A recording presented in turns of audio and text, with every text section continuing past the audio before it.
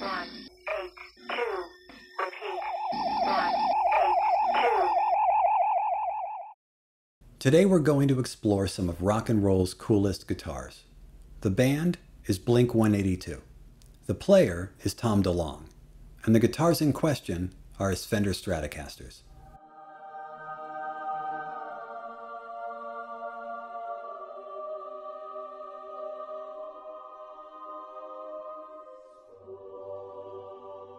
The Fender Stratocaster is the guitar that he's most associated with, and for good reason.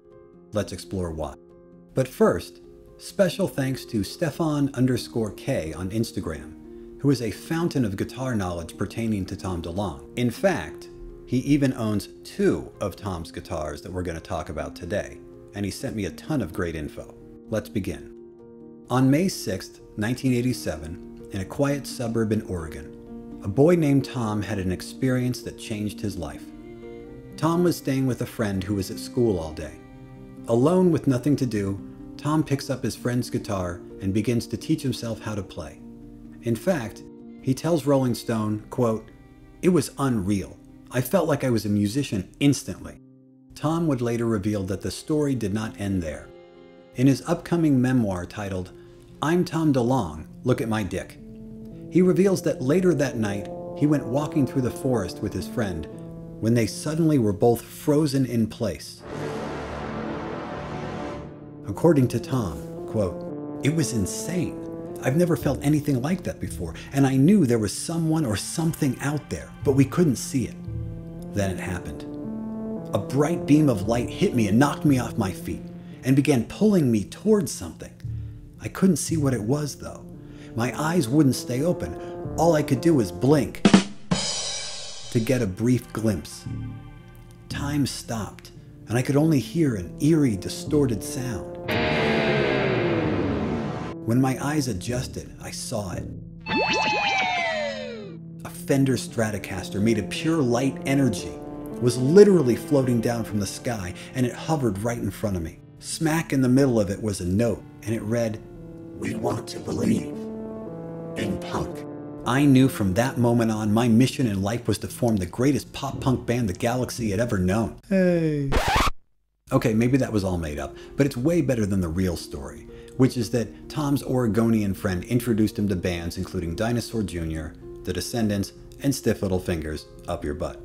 And he began his obsession with punk rock. See how aliens are way more fun and interesting than real life? Anyway, shortly thereafter, Tom goes to camp. Church camp. While there, he met another kid with a guitar, and he wouldn't put that kid's guitar down either, which caused the other boy to challenge Tom to a knife fight. Tom won easily, and we won't mention what happened to the other kid. R.I.P. Little Jimmy.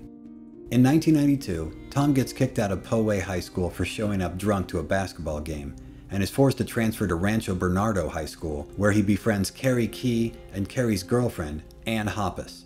Ann then introduces Tom to her brother Mark, and the two form what would become Blink-182, along with fellow Rancho Bernardo student Scott Rayner on the drums.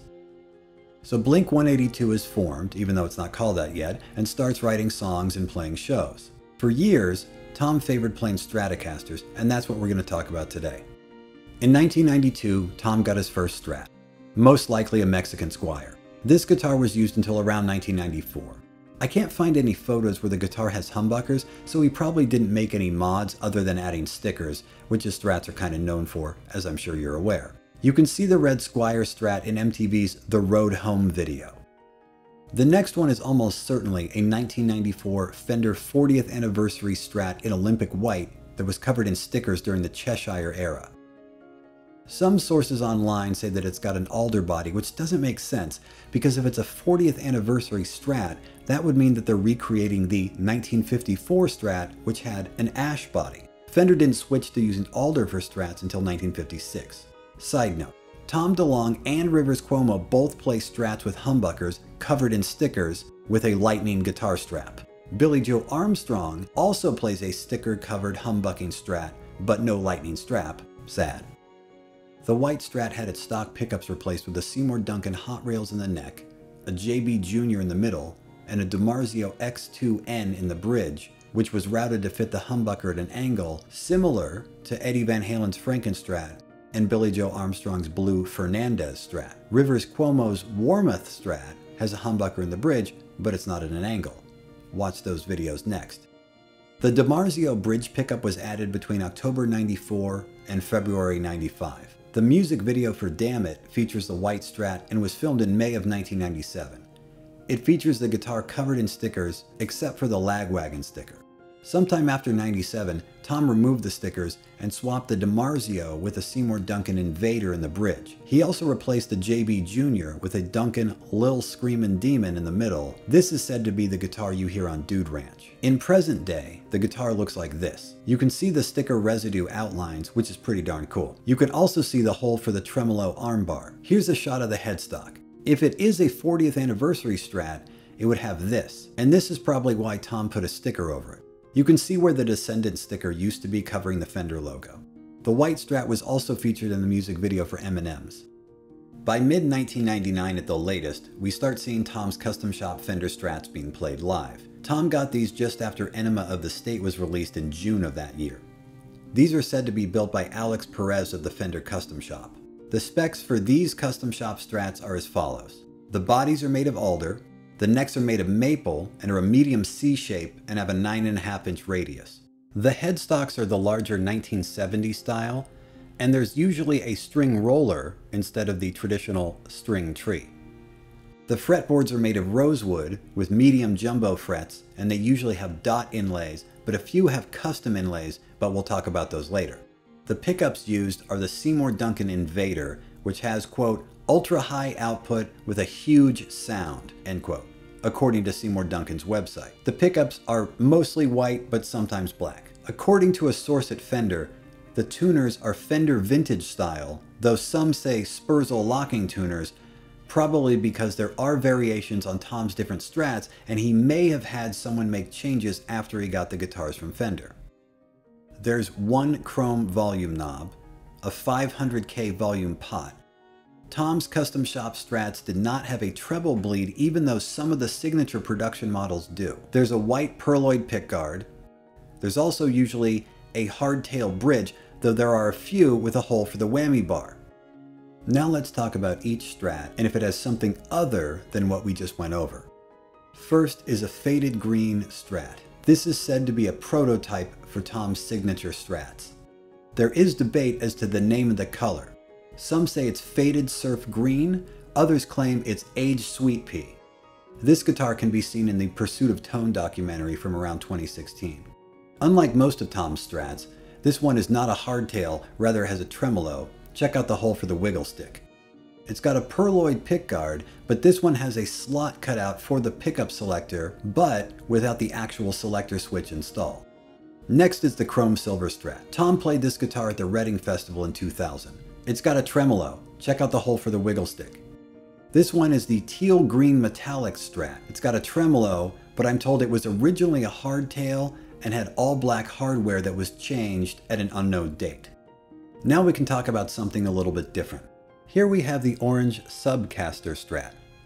This is one of Tom's guitars that Stefan now owns. According to Fender, the scale length is 27 inches, which is the Baritone scale length, as opposed to the standard Strat length of 25.5 inches. The Baritone has Spurzal locking tuners and a Seymour Duncan Invader pickup, as per usual.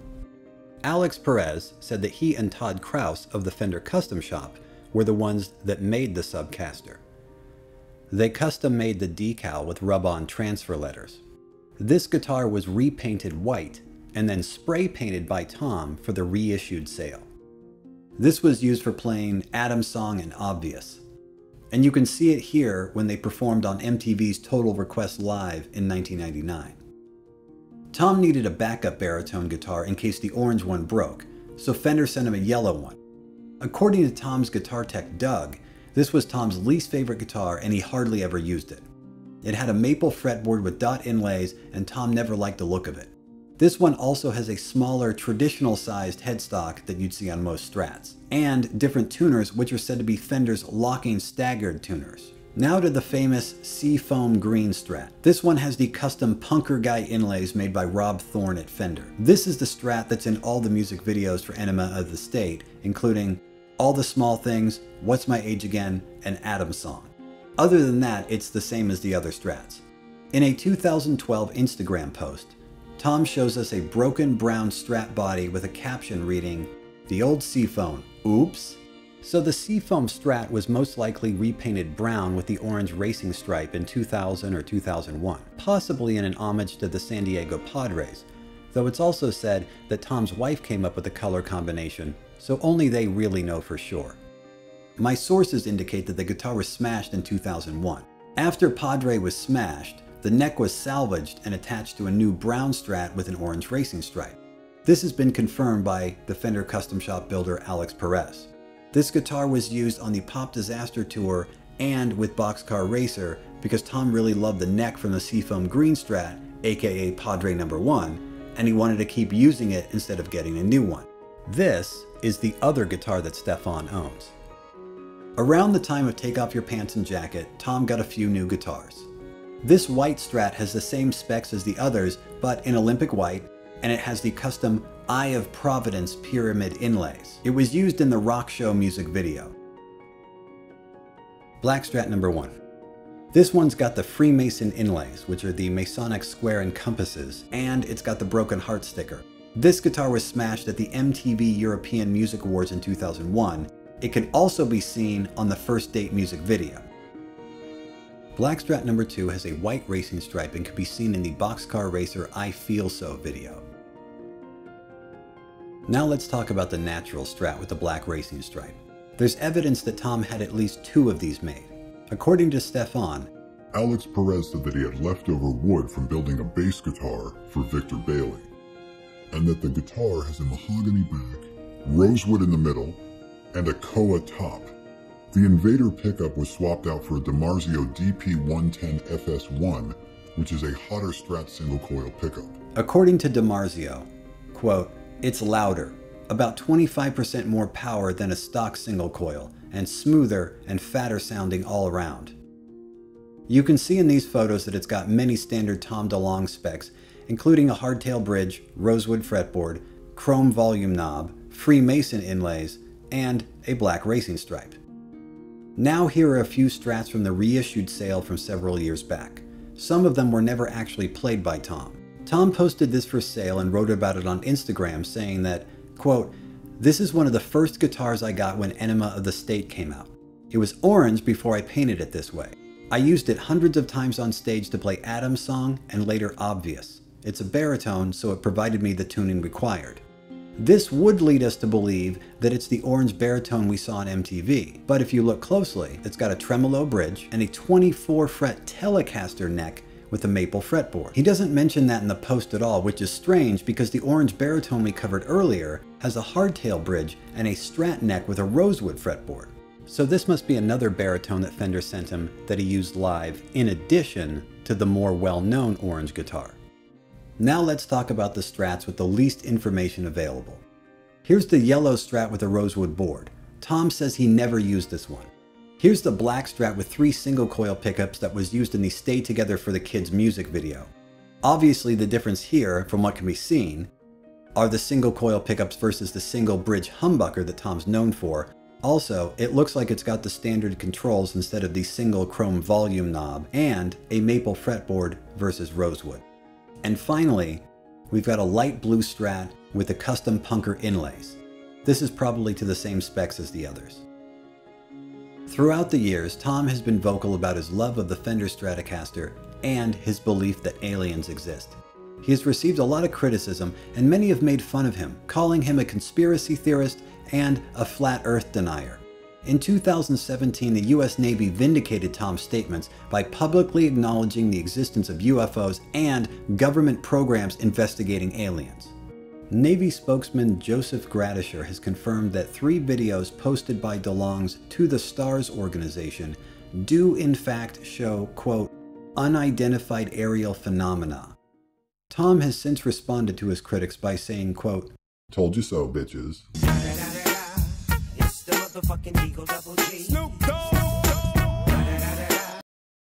Throughout the years, Tom DeLonge has played a variety of Stratocasters. Hopefully today we learned, laughed, and loved, and got a little closer to the truth. Thanks for watching.